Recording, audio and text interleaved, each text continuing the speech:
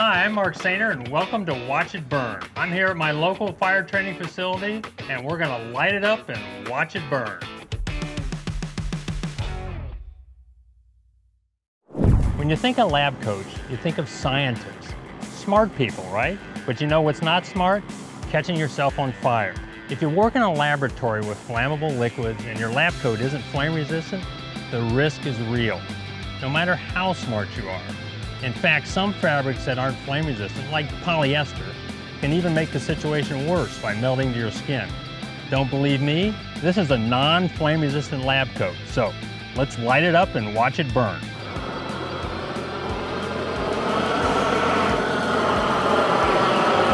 Look at that one go up in flames. Burn, baby, burn.